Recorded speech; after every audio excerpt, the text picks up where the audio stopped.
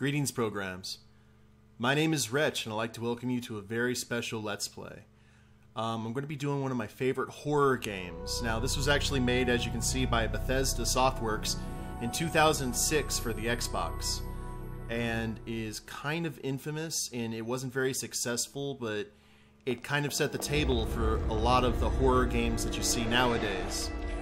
So, this is Call of Cthulhu Dark Corners of the Earth, and if you've never heard of this game before, it's probably with good reason, because they used to keep this under the shelves, underneath the counter when you try and ask for it at video game stores and Hastings and stuff like that. The following game contains scenes of a disturbing nature. To maximize your Cthulhu experience, please ensure that you use the options menu to adjust your brightness setting. Cthulhu will occasionally manipulate graphics, sound, and controls in an unusual way. So, yeah, this is no joke, guys.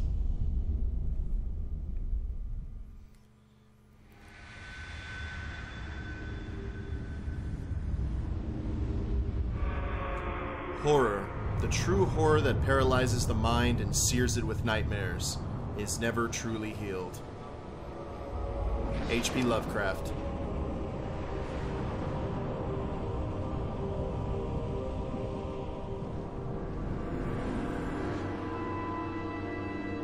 Forget Jaws, this is what'll make you be scared to go back into the water. Now, I played this game the year that it came out in 2006, and a lot of my friends played it because I loaned it out to them, or they bought copies of their own. Now, it's been a long time. I'm not exactly sure. I don't remember a whole lot of it. I remember some of the big pieces, but a lot of the little details I don't. So I'm looking forward to kind of... Thank you, Cthulhu. I'm looking forward to rediscovering the game, and I'm playing it properly here in a darkened room. I only have a lamp right behind my computer monitor. So let's go into options here real quick. And I'm going to mess with some stuff just to make it a little bit easier. And we're going to move this down. Is E used for anything? Oh, lean right. Okay, well, I guess I can do that. However, I do know I want my mouse sensitivity at 1. Good. And you can hear the game talking to you. And we'll do a new game. And we have Boy Scout and Private Investigator as our difficulty modes. We can't do Hardened Detective or Mythos Specialist yet, so we'll have to do a PI. Dreams of the Future. Now, a lot of these loading screens are going to be really, really fast because this was made to run off an Xbox. Arkham Asylum, 16th of February, 1922. Now, at my end, I can fully see. My last case opened in me a new fear, a real fear, a fear of myself, of what I am, and of what I've always been. All that I was is now lost. Hope, purpose, pleasure, all meaningless. I now walk in the shadows between worlds, and it is there I have finally glimpsed upon what lives in the dark corners of the earth.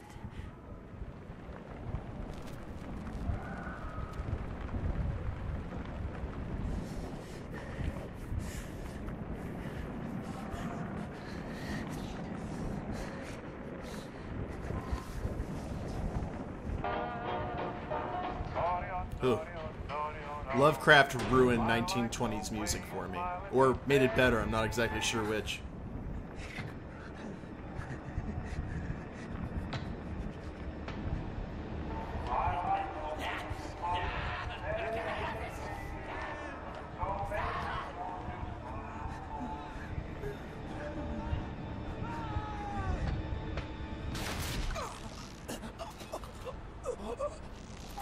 Get the key, man.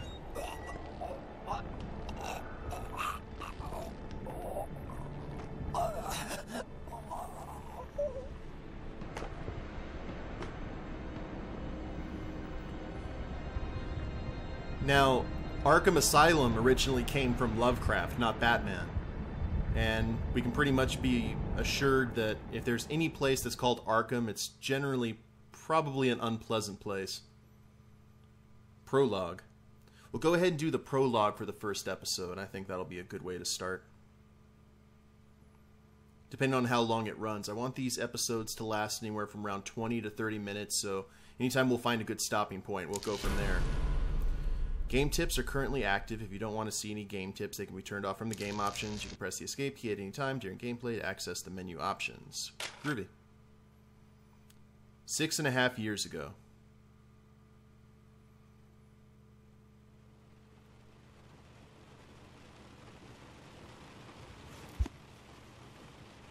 JPW.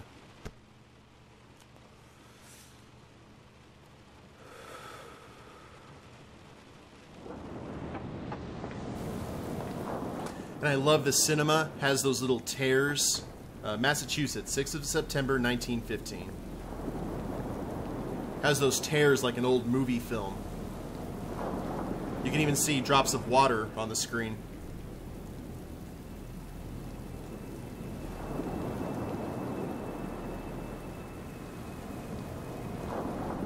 Robert, this had better be good. What's the beef? Sorry, Jack. We had to call. This fellow will only talk to you. Name's Victor Holt. Don't know any Victor. He's the leader of this weird cult that moved in here a few months back. Got about 20 followers. They've been causing trouble all over town. Stealing, going through folks' trash. Hanging around outside people's homes at all hours. No one ever presses charges, though. They're a screwy bunch. They've got the locals scared. So tonight, we were just passing, you know, doing the normal rounds, when we heard gunshots fired from their property. Gunshots? Hang on there.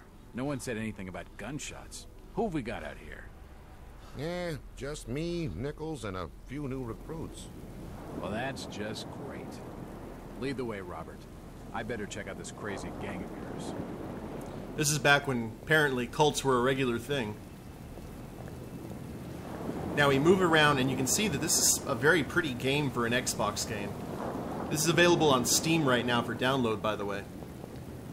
And we use S to talk. How you doing, kid? Good, sir. Is it true what they say about you? Depends on what they're saying. That you've cracked cases where there was no evidence. You shouldn't believe everything you hear. Right.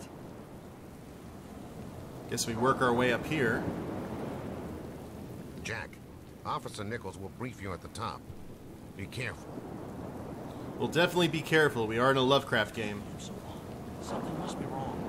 I think I saw him with Officer Armstrong. Just take it easy. Oh, you see him? You see that guy right there at the corner of the house? Evening, Jack. Glad you could join the freak show. How's it looking, Henry? I don't like this one bit, Jack. Check the alley on the right. Victor Holt's over there in the shadows. He's waiting for you. Can we trust him? Nope, but we've got you covered. You better take it slowly, though. They're a bit twitchy.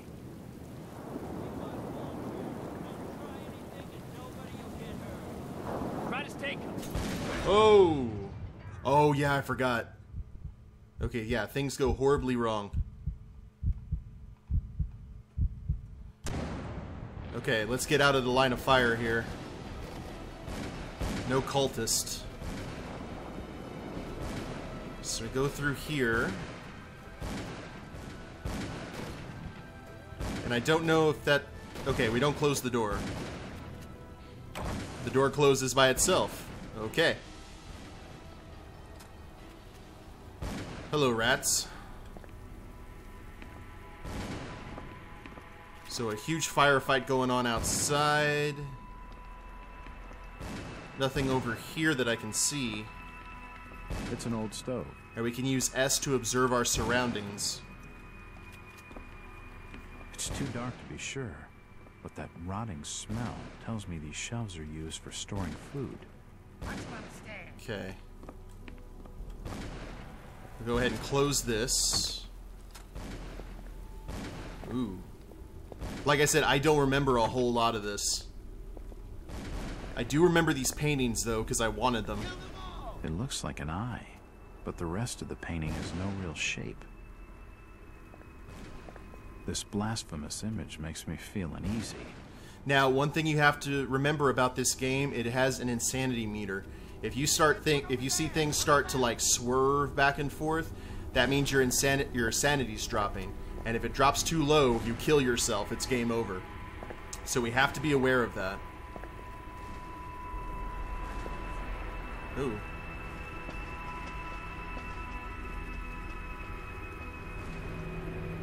As I continue to translate the narcotic fragments, I become more and more eager to contact my Yithian masters. These beings truly are gods to us. Their intellect and knowledge surpasses ours in ways impossible to comprehend. I know now just how insignificant mankind is in the universe, a doomed and simple species thrown up as a side effect of an experiment by the elder things. It is a blessing that such flawed creatures as ourselves have such a short and limited future. Now, okay. You've picked up your first journal item. Select the book icon in the interface to study your journal. It may reveal vital clues. When the book icon is grayed out, there are no new entries to read. Now, if you know anything about Lovecraft, that may have actually made sense to you. But if it doesn't, if none of this makes sense, just strap yourselves in. You're in for a treat. Alright, I don't think there's anything else in here. Okay, that's where we came in.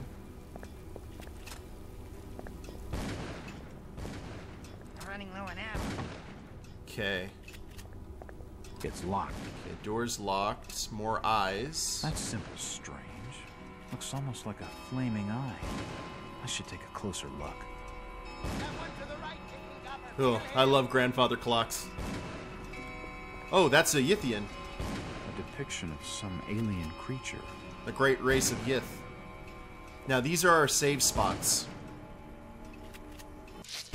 Elder signs. Now, you can see I played it up to his point just to make sure that everything was working. And we'll go through this again. Oh! Watch him on the stairs. It's locked. I guess... Okay, they got that boarded up. Let's go ahead and head upstairs. This is new territory for me.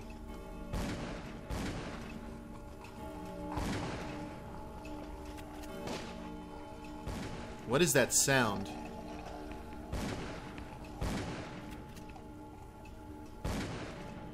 Do you guys hear that? That gurgling?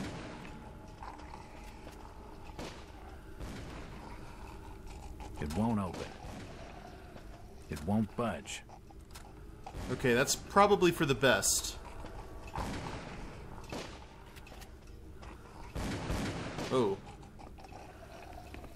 Hi? At last.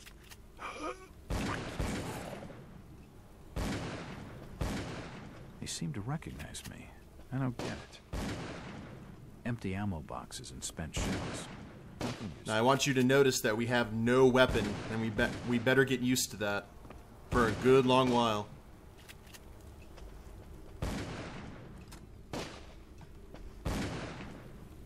Oh. Poisoning by the looks of it. Looks like the entire cult... Oh, see, now you see things going blurry? That means the sanity's dropping. So... Nothing of interest. let's go ahead and get out of here, because I'm not seeing anything that we can pick up.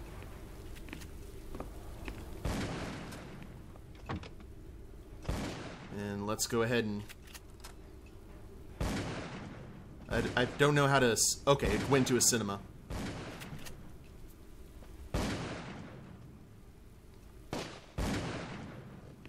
Don't shoot. I'm unarmed. Ah. We've been expecting you, Mr. Walt. Oh! I wonder if that was Victor... person we needed. Damn. He recognized me. And it sounded like he was going to get on the level with what's going on in this joint. Not now. See, you can even see the blood starting to spread. He's dead. Looks like a bad case of lead poisoning. You're funny, Jack.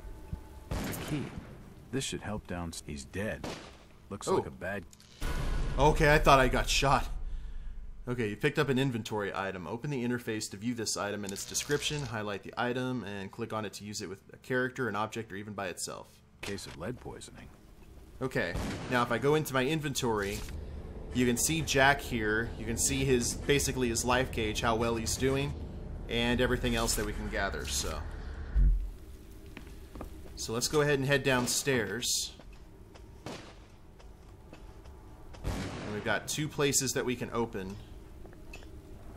It's locked. Maybe this one? It's unlocked. Okay, cool. Oh, I got goosebumps. This is all me. All pictures of Jack.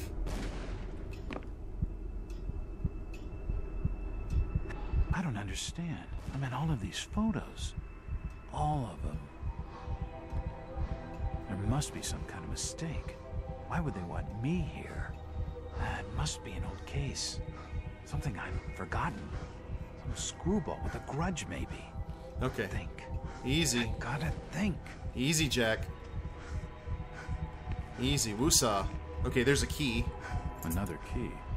This should fit the door across the hall.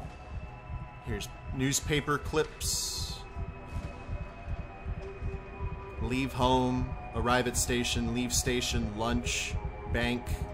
Bank to station. Follow suspect. Imagine if you found out that you were being staked out by an entire cult. Alright, let's close this. Calm down, Jack. I can hear his heart beating. I don't know if you guys can. It's unlocked. Okay, we're in a library.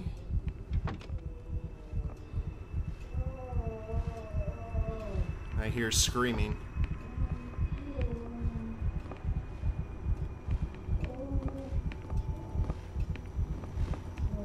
Okay, it's C to crouch.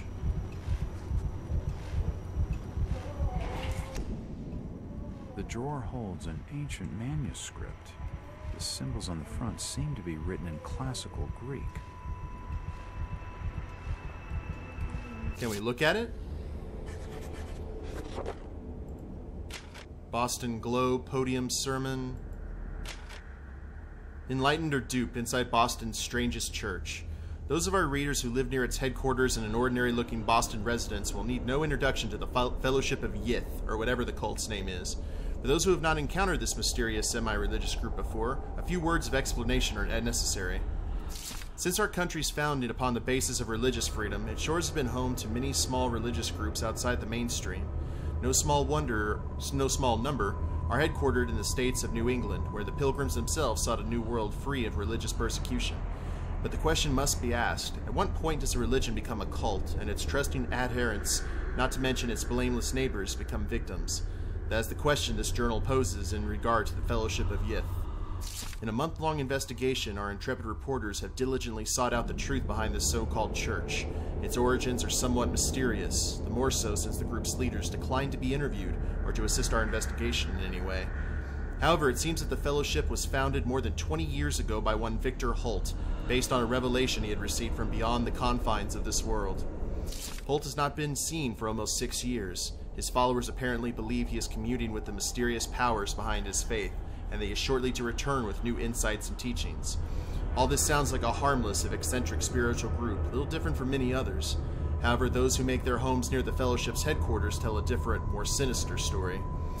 The adherents of this obscure sect are to be found loitering on street corners, casting menacing glances at their innocuous neighbors, and frequently engaging in acts of petty crime, which the local police seem powerless to prevent or redress. Strange lights have been observed burning in the windows of the old house at all hours of the day and night. They change color unpredictably and cast weird, unintelligible sounds. God, those sounds are creepy. Shadows.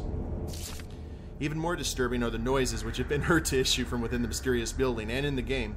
They include chanting, unearthly music, and worst of all, screams like those of lost souls in agony. Many of the sect's neighbors are convinced that its services include human sacrifice or similar atrocities. Those few who dared complain to the police were told that because the house is private property, and because there's no concrete evidence of any wrongdoing, the most they can do is file a noise complaint. Are the horrors of Salem being reenacted in our city, more than 2 centuries on? Is this Fellowship of Yith engaging in unspeakable and criminal acts of worship involving torture and sacrifice? Why is nothing being done to ease the fear and distress they cause to the local community? A source within the police department, speaking on the condition of anonymity, tell the Globe that the Fellowship is suspected of involvement in a number of local crimes, but so far, the lack of evidence and the reluctance of nervous witnesses to come forward have thwarted any official investigation. Very well, we say. Where the police cannot or will not investigate, the Globe shall continue to act in the interest of Boston citizens, fearlessly exposing the truth about this so-called church and its followers. Our findings will be published in these pages over the following months, so that all may know the truth. Editor's note: it was great sorrow that the Globe announces the death of reporter Howard Addlestone, who was leading the paper's investigation into the Fellowship of Yig when he apparently drowned in Boston Harbor. The coroner has ruled his death a suicide. Our condolences go out to his family. Wow. Well, let's get back here, and maybe... Whoa! Oh, it's a mirror. There are definitely some strange sounds coming from this side of the room. Okay. Hey, Jack. Looking good. Whoa! Oh! Okay. I remember this. Shit. That did not sound good. No, it does not sound good, Jack. Whoa! Well, that's just swell. Yeah. Okay. He's dead. The beam must have fallen and crushed his skull. Probably a good thing to... Hello there, Iron Door.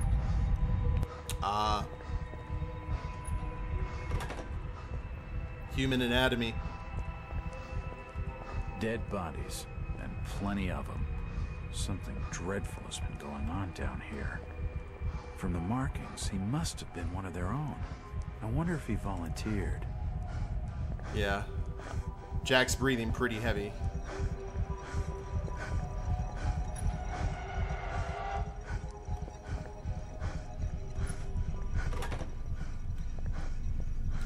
Oh. Hi. Now check this out. This guy's alive. Good God. What the hell is all this? I've never seen such equipment before. Who could have made such a machine? I'll tell you this. If we look around, I remember this part. His beating heart. The contraption above seems to be controlling his breathing. All of his organs are spread out around this room and still working. Looks like his stomach. Looks like his brain. I wonder what those wires are for. This pipe must drain the waste from his intestines. What are they feeding him, though? Looks like his kidneys. They're moving around in all that liquid. And we got this green crystal here. Ah, it's too hot to pick up. Oh. Okay. I think actually... Okay, we use this control panel. Whoa! I'm not touching it again. Okay, we're starting to kind of go insane a little bit. Easy there. Okay, so we killed him. The machine must have overloaded. He's dead. That's probably for the best. Can we grab this crystal now? The crystal's still warm. Okay. Believe we're in here now. This tunnel feels like it's gonna collapse at any moment. As long as it doesn't collapse on me.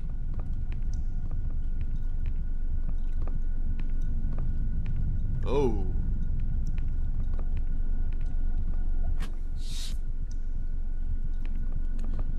Yeah, I'm sure this is in the basement of every cult. I bet it comes, you know, with the paperwork and whatnot. Now, you look around here. Odd. It looks like it's full of mercury. That is a lot of mercury. Odd. It looks like it's full of mercury. Can we look around here a little bit more? What the hell is that? Looks like the Stargate. Alright. So we go into our inventory. Put the crystal in here. Because this was shut down. I do remember this.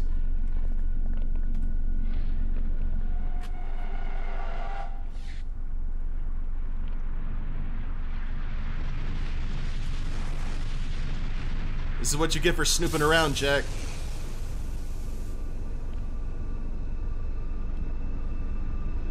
Chevron 1 is locked.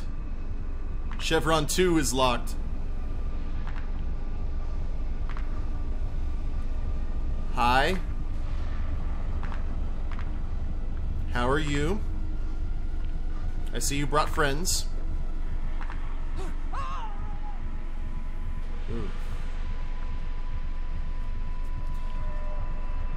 And that's the prologue, guys. I'll go ahead and end it here. If you liked the video, click like down below, subscribe to the channel, or leave a comment. That'll be a big help. And we'll see you next time.